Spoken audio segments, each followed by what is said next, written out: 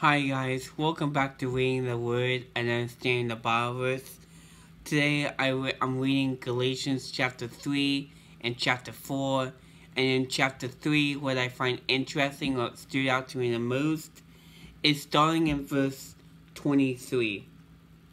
And it says, "Before the faith comes, we were held prisoner by the law, locked up until faith shows to be revealed, so that the law was put into charge to lead us to Christ, that we might be justified by faith. Now the faith has come, we are not longer under the supervision of the law." So, what I love about this is so much is this brings the Old Testament of Moses and the law, that everybody was had to obey to understand who God was. And what is so interesting about this is now we're still under the law of what the Ten Commandments are, of what Moses brought down on Mount Sinai. We're still under that law, because without Jesus Christ, without having Jesus Christ inside you, which to accept Jesus Christ inside you, you have to become a born-again Christian. And when you do become a born-again Christian, and you start seeing how Christ works in your life, and you start noticing that it's not only the Ten Commandments that you have to obey, but it's through building up faith with Jesus Christ, with working with Him, because Jesus Christ now doesn't live in a temple. He doesn't live in a building. He comes inside you and lives inside you. And that's what's so awesome about this, is that we're not prisoners of the law anymore. God knows that we can't obey the law by ourselves. He knows that it's so hard for us humans, because we're born in a sinful world and have a sinful nature, that the Ten Commandments, we all fall as humans. We all can't walk like Jesus Christ walked on this planet. Why? Because Jesus Christ was the only person sinless and died for our sins. That's why Jesus came to walk on earth, is that so when he died on the cross, he was sinless. He died for us to be able to go to for us to be able to go to heaven. That's why Jesus Christ died for us, is that for our forgiveness of our sins, so we could turn and trust in Him and have that faith in Him. Now you gotta remember that that's the beauty of relationship of Jesus Christ, of understanding who He is and accepting Him as your Lord and Savior, because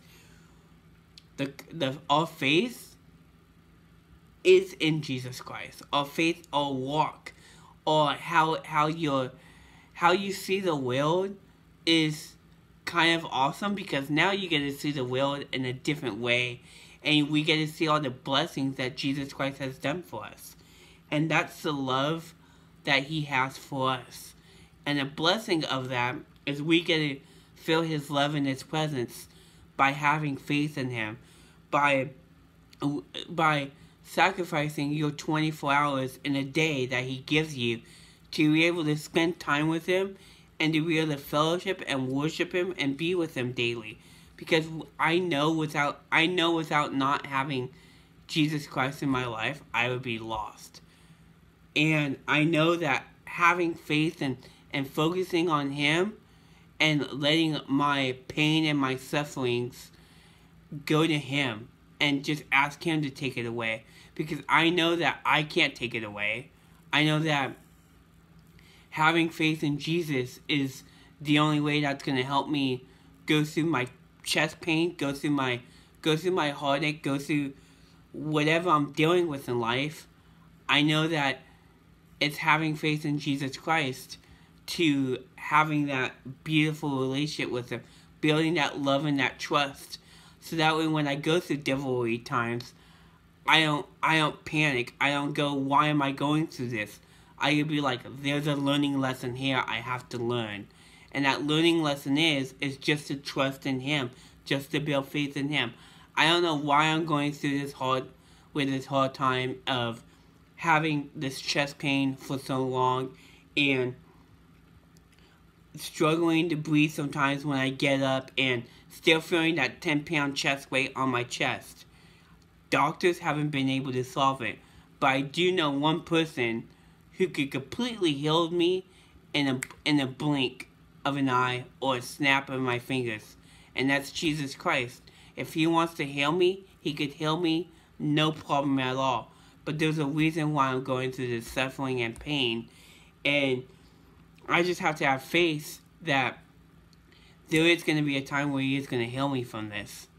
And the beauty of it is that me building up my faith and reading the Bible and understanding, growing closer to Him, is exactly what I'm supposed to be doing right now, which I love it, because for the last 8 days of this month, I have been doing other stuff, but I haven't been reading my Bible. I haven't been spending time with the Lord, and I could tell you the first 8 days of this month was a struggle, but it's so good to be able to come back and glorify God and just be in His Word and just understand that no matter what I go through, is that He's always there next to me.